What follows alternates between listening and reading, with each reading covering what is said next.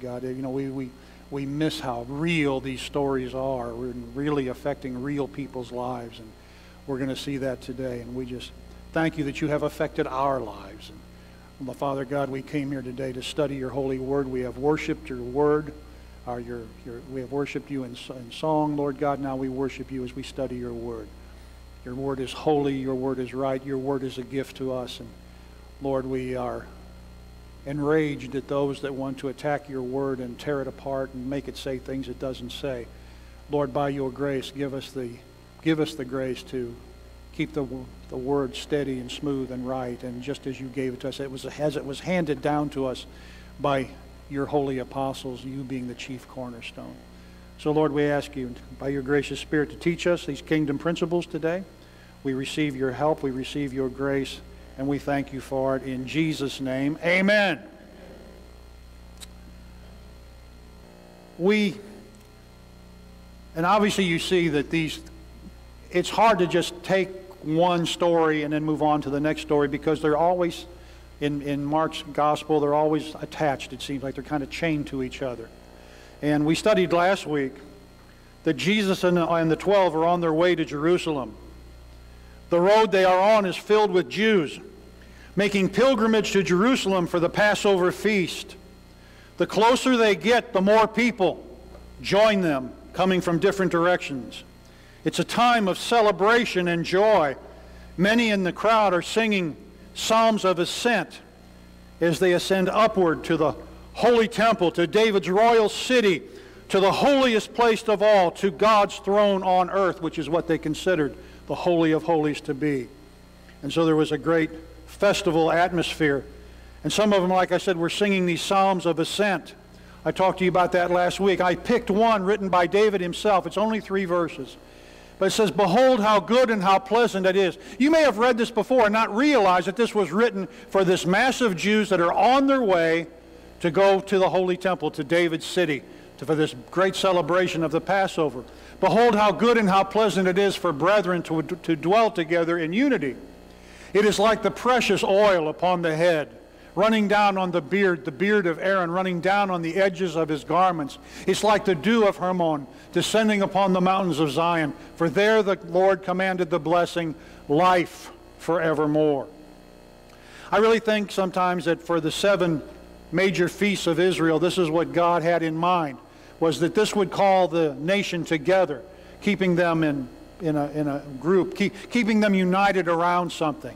And so you have this fellowship as they're singing and they're enjoying going up to the celebration. There may have been a sense of unity in the crowds as they all head for the same celebration, but there was little unity in the disciples of Jesus. We saw last week, even knowing that their master is headed for a horrible, grisly death, James and John, along with their mother, pulled Jesus aside to ask him something. He says to them, "What do you want me to do for you?" That's going to be important. Remember when they came to him and Mom is there? And they said, "Oh, we want you to do something for us," without telling him what it was. And he said, "What is it you want me to do for you?" Their answer was that in his glorious kingdom, one of them should sit in a place of honor on his right hand and one on his left. Jesus answered them, saying, "To sit on my right hand and on my left is not mine to give, but it is for those for whom it is prepared." And of course, once the other disciples understood what James and John had done, there wasn't much unity left. So even though all the people may be celebrating and rejoicing together in one spirit going up to Jerusalem, there isn't much unity among the disciples of Jesus, because they're still infighting over who's going to have these positions of prominence. I think personally that we are going to be very surprised at who sits in the positions of honor in heaven. I don't think it's going to be who we think it is, because nothing is quite as it seems. I'd like to share a story with you, a little humorous little story that I've shared, probably been some time ago now. You may remember it, you may not, so indulge me that I repeat this, because there's a great lesson in it. Imagine that we're all in heaven, and it is the time for the reward of the saints. And we're in this great big hall in heaven, so big that all the saints that ever were and was are all gathered together, even with the angels of God, in this huge auditorium.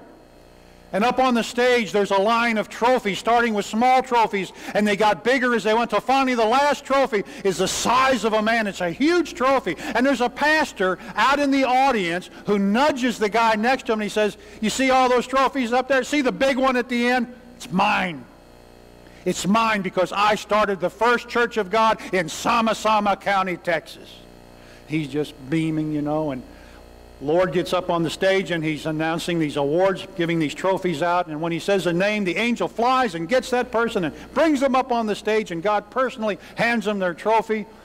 The pastor out in the audience is hitting the guy on the other side, and he says, "You see all of them?" He says, "You see the big one? I mean the big one down there." He says, "That's my trophy." He says, "Because I started the first Church of God in Sama County, Texas. That's my big trophy. You watch." So they start working down the line, and the trophies start getting a little bigger, and the angels are going out and getting all the people, and finally it comes down to the big trophy. And this guy, he's just ready for that angel to come and grab him. He's slicking back his hair. He's looking good. He knows that angel's coming because he started the first Church of God in Sama County, Texas. So the Lord gets up there and opens the envelope and reads the name. He says, "Then the winner of the big trophy is Mrs. Miller." And the angel goes out the back of the auditorium, gets his 89-year-old grandmother and brings her up on the stage. And God hands her the trophy, moves it over by and says, "Mrs. Miller, this is your trophy. And you earned it because for 15 years you prayed on your knees that I would send a pastor to start the first Church of God in Sama County, Texas." A lot of truth in that. The other thing that I think of is I saw a film. I really can't remember the origin of this film. I don't know if it was Voice for the Martyrs or just one that Jim Teague had showed me in the past, but I was horrified, and you'll understand why in a minute, by this film. And when I was working in India, I knew there was a great deal of oppression of the Christians that were there. It is very much a Hindu nation, and they'll tell you the caste system doesn't exist. It exists, okay? And they make those that convert to Christ take Christian names because it makes them stand out. They want them to stand out. They want to know who the Christians are so they can persecute them. And where I was staying in this mansion, was blessed to stay at, all the waiters were Christians, and they had names like Christopher or something else. They had to take like English names, or they had to take biblical names, but they could not have their long Hindu names. They weren't known for who they were. They were known because now they were Christian, and that rubbed everybody the wrong way. So being a Christian in India, you can only get menial jobs, and you're supposed to use that Christian name so people will know. And anyway, on this film, it showed a septic system, and it had like a manhole cover. And this Indian gentleman removed the manhole cover, and it wasn't a storm drain, it was a cesspool drain. And it was clogged. And when he lifted that cover, you could literally see the feces floating, the human feces floating in this gravy of filth. And the only way to unplug that system was for them to go into that, and in the darkness underneath that filth, keeping their eyes closed and their nose, and they're trying to keep their mouth closed and their eyes closed. They had to feel their way and feel the clogging, you know what, that was holding this all up from doing its thing and draining. And when that, because I first thought at first, nobody's going to get in that mess. I mean, even though it was on film, it was like it was so powerful, you could smell it even though you weren't there. And this man went head first into that. And he was under there for minutes, and he'd come up and get a grasp of air, and he'd go back down. And the reason this man is working in that type of filth is because he chose Christ. He chose Christ. And this is the only job he can get. And when he came out of that, they tried to find a public shower where he can hose off, or even just a hose, so he doesn't have to go home to his family smelling like that. So it may well be, when they said, "Lord, we want to sit on your right hand, on your left hand," it could be that on the left hand will be Mrs. Miller, and on the right hand will be a sewer cleaner from India. We don't know. But it makes you think.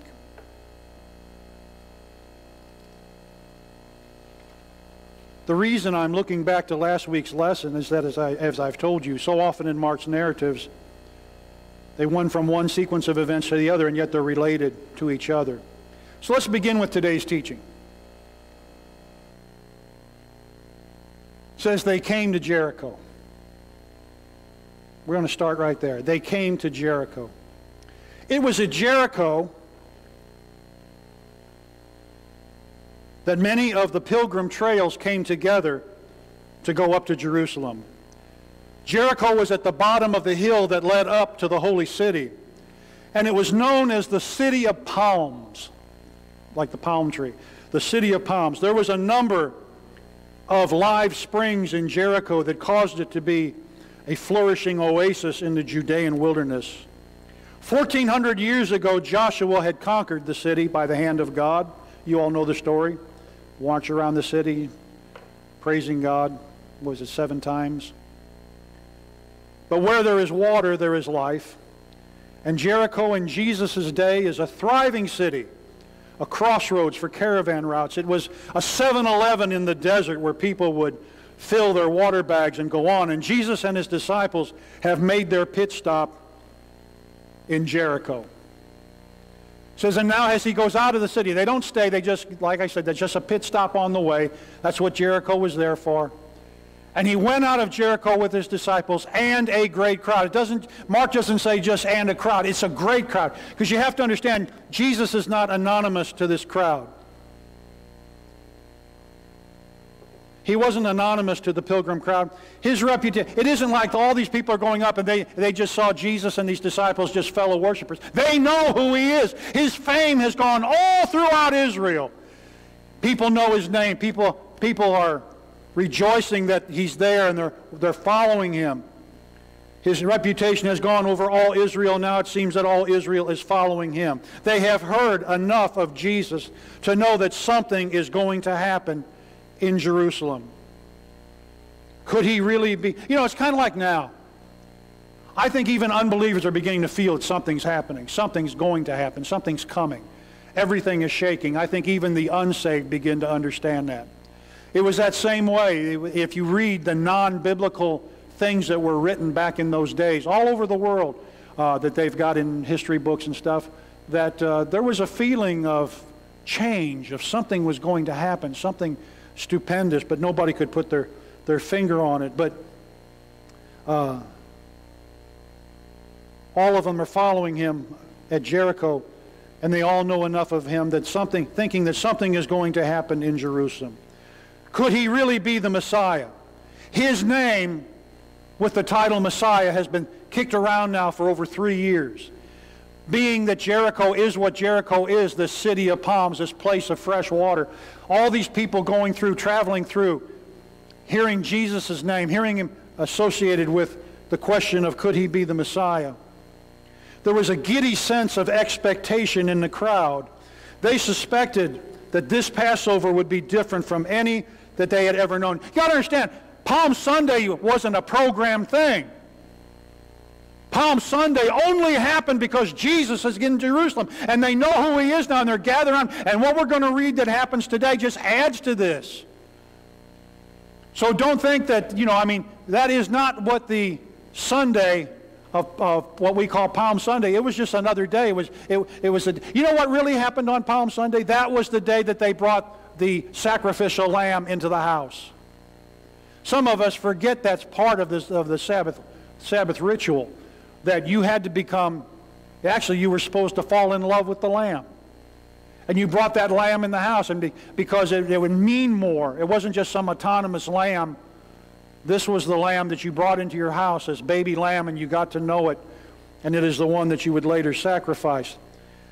But Jesus turns out all on its head. I shouldn't say Jesus really as much as the people, because they are so sold out that this is the Messiah, that when he finally goes up the 250 mile or 25 miles, whatever it is, to get up to Jerusalem, to David's royal city, the crowds are just there waiting on him. And you know the story. He gets on the donkey, the shouting, the praising, the laying down of the palm leaves. All this is going on. And this is the crowd. It's the same crowd that you're going to see on Palm Sunday. They're just at the bottom of the hill. But this same rejoicing and all this is going on is happening already. In a sense, Palm Sunday's already happening.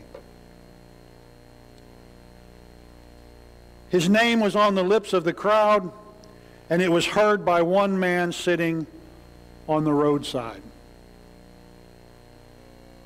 Then they came to Jericho, and as he went out of Jericho with his disciples and that great multitude, blind Bartimaeus, the son of Timaeus, sat by the road begging.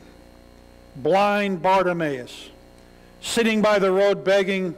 It was a good place for a beggar to be, especially at this time with the multitude of pilgrims going up to the Passover, passing right by him.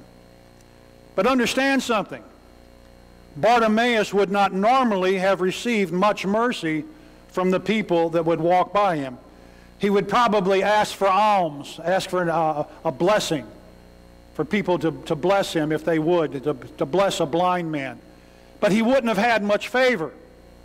Very few people would have donated to him, if you will. Very few people would have given him alms, because you have to remember, this man is blind. And now in the traditions of Judaism of this day, because he is blind, he is cursed of God.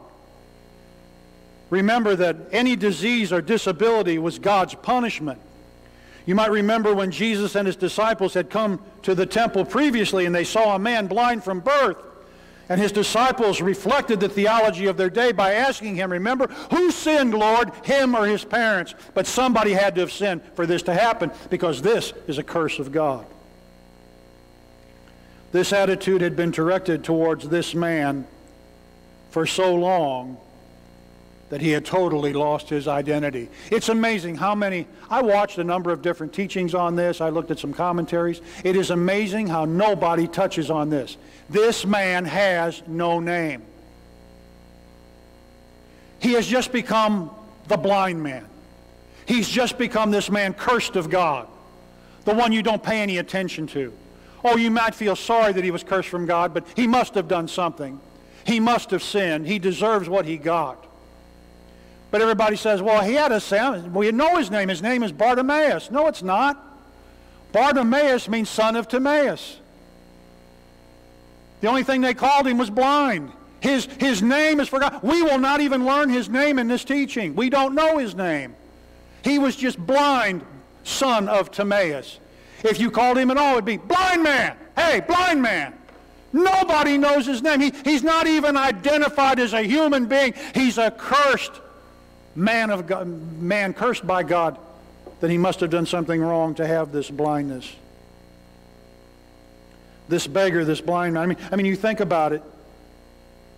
Jesus was Yeshua bar Yosef, Jesus, son of Joseph. Simon was Simon bar Jonah, Simon, son of Jonah. But there is no name for this son of Timaeus except that he's a blind man. But this is a good day for Bartimaeus to be begging on the roadside. Most who are passing by are pilgrims on their way to the Passover. And one of the requirements of the Passover that had been handed down by tradition was that you must go out during the time of the Passover, during this week of the Passover, you must go out and find someone poorer than yourself and bless them. And it may be that might have started with him. Maybe this was a time to receive more offerings than more alms than he normally would have. We go on. And when he heard that it was Jesus of Nazareth, he began to cry out and say, Jesus, Son of David, have mercy on me. So when he heard it was Jesus, he was blind, but he wasn't deaf. Jesus of Nazareth, Jesus the Nazarene. He's heard the name over and over again by the pilgrims going by. And over the last 7 years, why, it was just 20 miles up the road. Hadn't he raised a man from the dead named Lazarus? He had heard from the passerbys of his miracles and his healings. And here he was passing by him. And this may be his one and only chance. And so he begins to cry out. And again, test time. Why do we like that the New Testament is in Greek? Because it is precise. Never lose track of that. I mean, God raised up kingdoms. God raised up, I'm drawing a blank.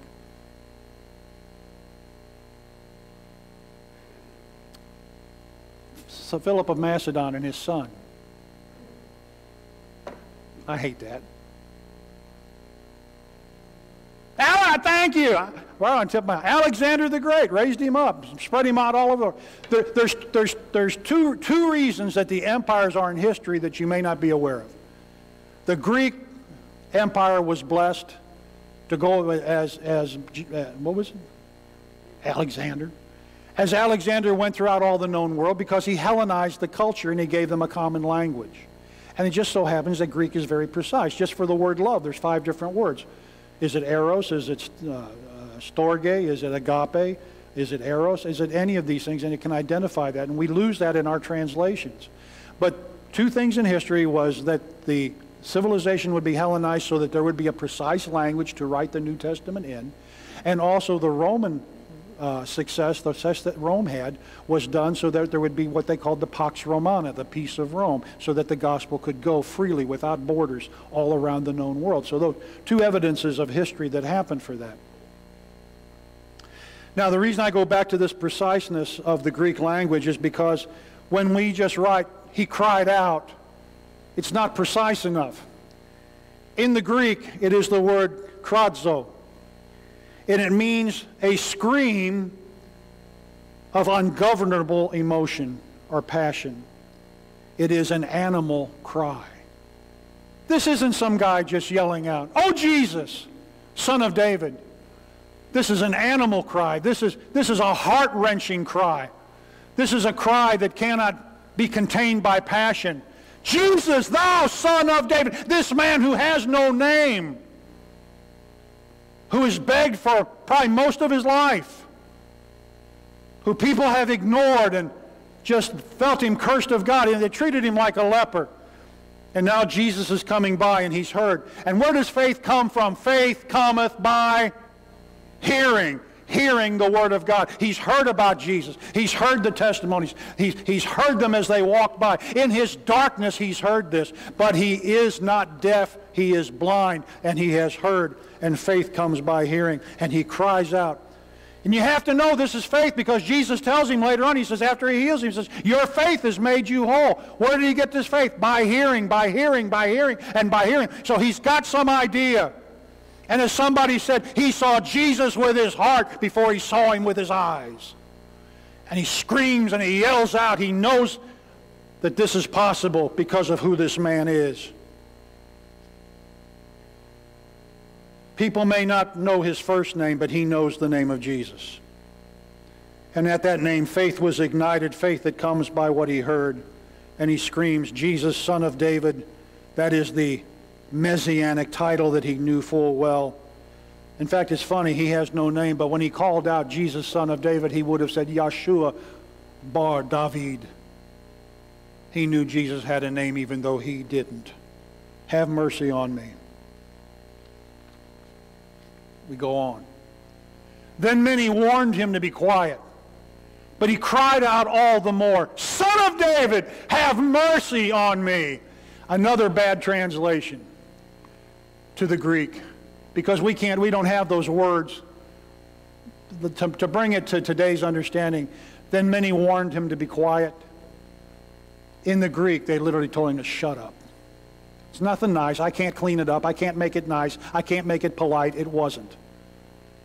It was, will you cursed thing of God, shut up. This is the Messiah. Come on, you're spoiling the joy. He's here. We're going to go with him. We're all headed up to Jerusalem. Too bad you can't go, you cursed of God. So will you shut up? You're disturbing the Master.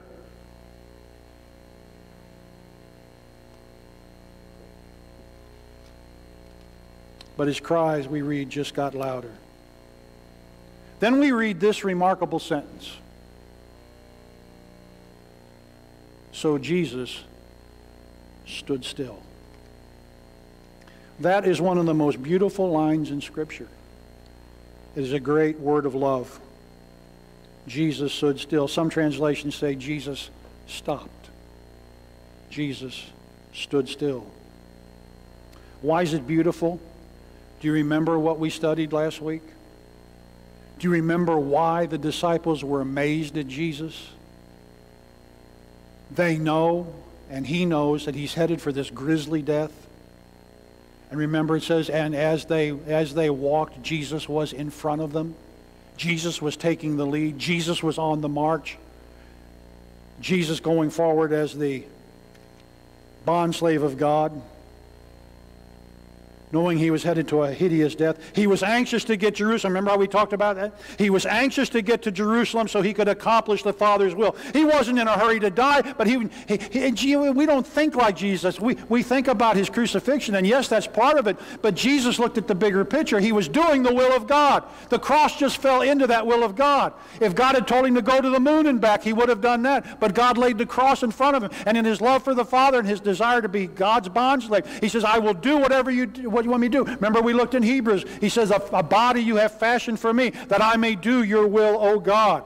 So Jesus, knowing that he's headed for the cross, knows he's headed there to fulfill God's will, and he is consumed by that. This is the bondslave on the march, focused on one purpose, his face set like flint, consumed with his objective. But then he hears a voice, thinking the cross, thinking the will of God, knowing he's there. He's leading the disciples. He's leading the charge. He's on his way to fulfill his Father's will. He's going on to do the thing that would make him the happiest of all, to please his Father. And in the midst of that march, he hears a voice cry out, Son of David, have mercy. Bam! Jesus stands still. That march to Jerusalem has stopped.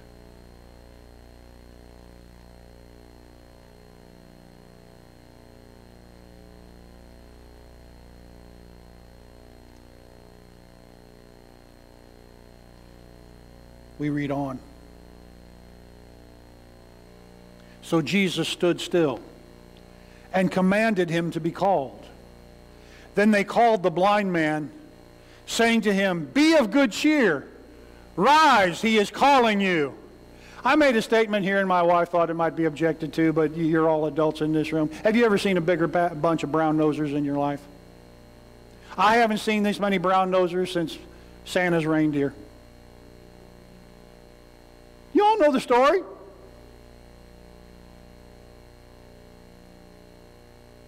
Let me find my note. I don't want to get it wrong. All the other reindeer used to laugh and call him names. But then one foggy Christmas Eve, Santa came to say, Rudolph, with your nose so bright, won't you guide my sleigh tonight? Then how the reindeer loved him. Corporate America. Isn't it? I mean, did you ever realize that song, how dumb it is? They hated him because of his nose. They wouldn't play with him. They tormented him. But the moment that Santa could use him, that's my boy. Look what's happening here. Shut up! Shut up! You're bothering the Messiah. Bring him to me. Oh, okay. Get up. Get up. The Master wants you.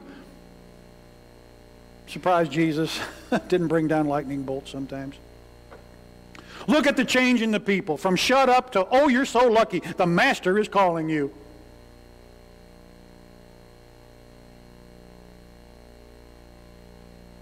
They tell him to cheer up and go see Jesus. And throwing aside his garment, he rose and came to Jesus. I had some trouble with this. Because as I always tell you, the Holy Spirit never wastes words. And I couldn't quite figure this out. Why does that really affect the story? And throwing aside his garment, he rose and came to Jesus. He could have just said he rose and came to Jesus. Why are we told he threw aside his garment? I believe personally that the garment he had on was kind of like a begging garment. I believe it was just something that he sat there in and everybody was used to seeing him in. It was in this thing that he begged for help. But I think this was a sign of faith. I think he knew so full well that Jesus was going to heal him, because remember, he says it, by your faith that you were healed. That I think this was a sign of faith. He threw those garments off knowing he would never need them again. The man with no name could see things better than all the people who were sighted at that time.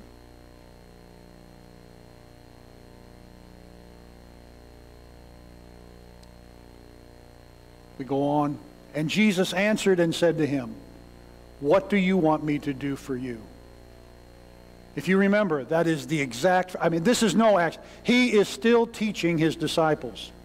He's still got to be irked that James and John had asked him that question, that we want you to do something for us.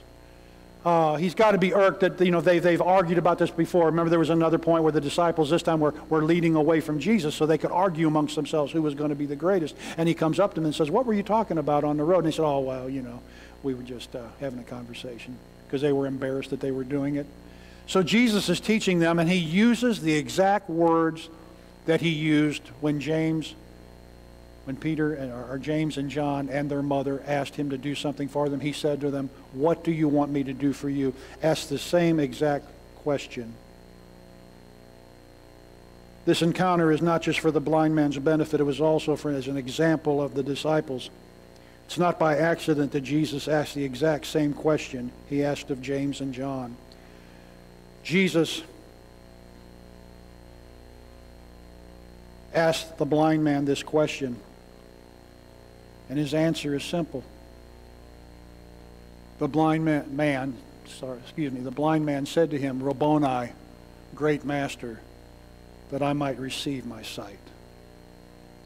Lord, I don't need honor. Lord, I don't seek power. I don't seek influence. I don't seek wealth. I just want to see. Jesus' response, and Jesus said to him, "Go your way. Your faith has made you well." And immediately he received his sight and followed Jesus on the road.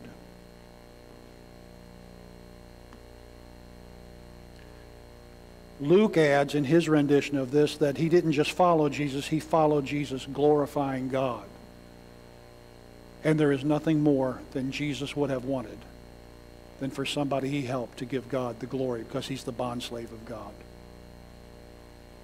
Remember we talked in John where he cried out, "If you're not really believing in me, you're believing in the one who sent me." It's not me who does this. It's not my words, it's God's word. He wants God to get all the credit, all the glory. And now this blind man is following him, giving God glory, and had to put a big smile on Jesus' face, because this is exactly what he wanted to do. When Jesus' disciples asked him about their positions of prominence in the kingdom, Jesus said this to them. Let's go back in time a minute.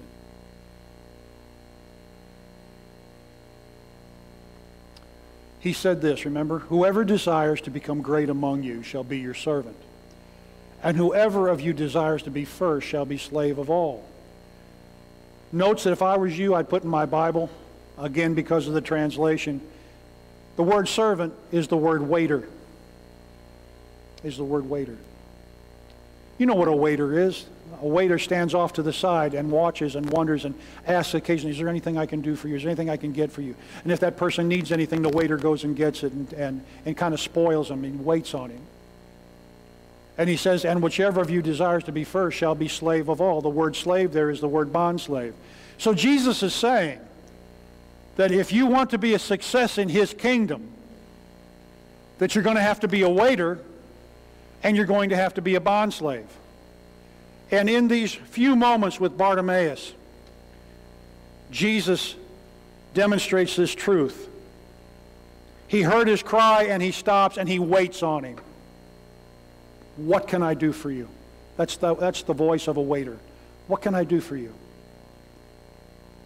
When he wants to be healed, Jesus becomes the bondslave. He becomes a bondslave to Bartimaeus. Because he says here, you got to be a bondslave of all. Now, see, there's something going on here. It's hard for me to end this teaching because I know how it applies to me, but I might not know how it applies to you. So this is one of the things where you got to make it personal to you. What you see going on here is simply this.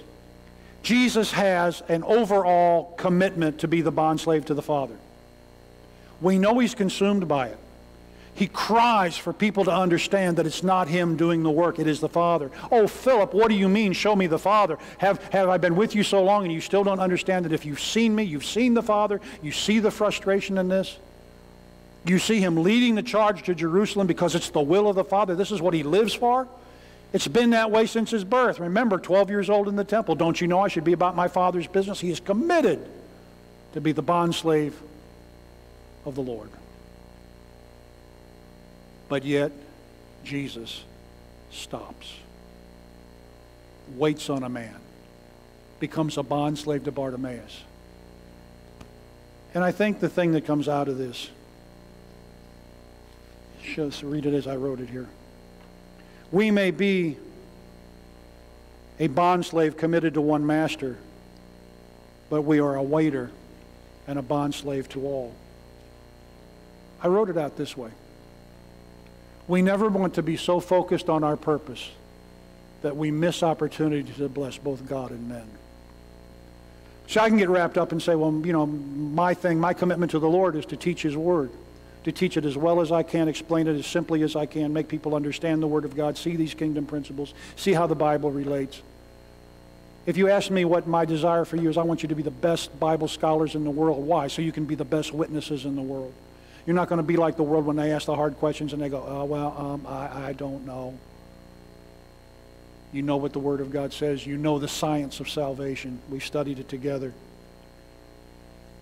But if that consumes me, and it does, it consumes me every week. I do 4 teachings a week now. And I love it. I get tired, but I love it. But if somebody asks me for help in the meantime, I can't say I don't have time because I've got to do this, because I've got this main call. Are you understanding this? Whatever your call is in your life, whatever duty you feel to God, be consumed by it. Do it all. Do it well. And only you can answer what that is. But be ready to stop. Be ready to stand still. And be ready to be somebody's waiter and to be somebody's bondslave. Because He said it has to be for all. And you've got to, and Jesus said, let this mind that's in Him be in you and be in me. The more I study this, beloved, this isn't elective 101. This isn't an option that you can vie for. Jesus said, if you're going to follow me, you've got to pick up your cross, your will of God, and follow me. Be consumed by it. Do it with all your heart and mind. I mean, don't we notice that everything with God is always to the max? We're not supposed to just love Him. We're supposed to love Him with our heart, mind, soul, strength, every bit of everything we've got. We're supposed to love Him. I wish that you were hot or cold, but because you're lukewarm, I'll spit you out of my mouth. Be hot. Be something. You know, get on with the living or get on with the dying. It's our Lord. The kingdom of heaven suffers violence and allows violence, and the violent take it by force. There's no mamby-pamby Christianity with God. It's all or nothing. You sell every jewel that you have because you found the pearl of great price. And it means more to you than anything. Each of us has a calling. Each of us has a gifting. Each of you has something that God wants you to accomplish in your life. For all of us. But we can't be so consumed by that we don't hear the cries of somebody that says, Thou Son of David, have mercy on me. Making sense? I don't know how to end this for you. Only you can answer, just like only I can answer for me. What I'm supposed to do, and yet still be somebody's waiter. To be somebody's. I mean, Jesus could have easily heard the cry and said, but I've got to get to Jerusalem. But I've got to finish the will of my Father. I don't have time to see this man. But He's true. He's giving the example of what He just told them. You have to be a waiter and you have to be a bondslave. Bartimaeus wasn't there by accident. This was all laid out in the plan of God. Because in Bartimaeus He showed you can stop. Stop your charge to Jerusalem. Stop your heading towards the fullness of the will of God, because you're also doing the will. I mean, he wasn't out of the will of God to stop. He was in the will of God to stop and wait and be a bondslave to Bartimaeus, to this man who has no name. The man whom everyone ignored, and Jesus wasn't going to ignore him. And what's the result? That man followed Jesus, glorifying God, and Jesus is so happy because God, His Father, is getting the glory. Say it again. We never want to be so focused on our purpose that we miss opportunities to bless both God and man. Let's pray. Father, we thank You for our time together today. Lord, show us the fulfillment of this. We want to be good disciples. We want to follow you. We're not asking for an easy path. We're not asking to cut corners. We ask that you use us as you see fit for the furtherance of your kingdom, the increase of your family, whatever you would have us to do. Lord, don't let us miss those Bartimaeus times. That time when somebody who's off to the side of the road that pulls us away from our purpose, and yet it's still our purpose to love them, to bless them, and to be good to them. And in so doing, Father, you get the glory. Your word tells us that we should do the good works that were preordained for us before the foundation of the world, that men may see your good works and glorify your Father in heaven. Father, help us to complete our destinies. Everyone in this room has a destiny, has a plan, has a gift, has a purpose in your kingdom. We may not fully understand that. What we do understand is every day we should give ourselves to you and say, here we are, Father, holy priesthood, offering you a holy sacrifice. Use us as you see fit. That's all we need to know, and that's all we need to do. And let God arrange the rest, because the rest of it's out of our power. It's above our paycheck. But we are here, Father. Every single day that we draw breath, we are here to serve you. Let us not be so consumed in one thing that we cannot hear the cries from mercy that might be very close to us. Use us and show us. Holy Spirit, lead us and guide us. Make us faithful waiters and faithful bondslaves, not only to our Lord Jesus, but to all. Only you can do that, Lord. Make us broken people that we are. Make us perfect in your sight. Make us perfect in fulfilling your will. And we love you for it. To you be all the glory, Father, through Jesus Christ our Lord. Amen and amen. Have a great week, beloved. And if I don't see you next week, have a great Father's Day. Please remember to take some of the prayer requests for the prison. And like I said, if you want to be held up in prayer or somebody, just give us a first name, fill out the request, and we'll make sure it goes to them.